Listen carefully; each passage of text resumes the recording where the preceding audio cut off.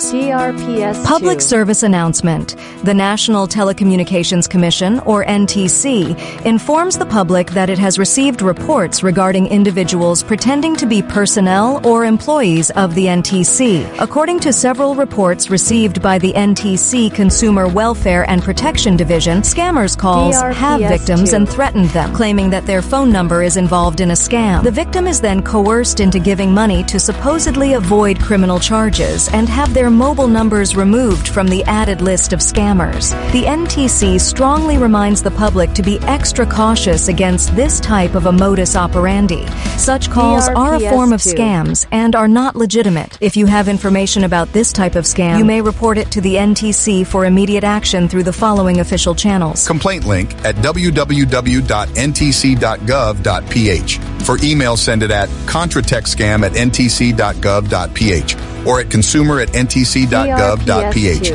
For calls, you may call 1-682 24/7's consumer hotline or the numbers 892044464 or 892677722 and 892132251.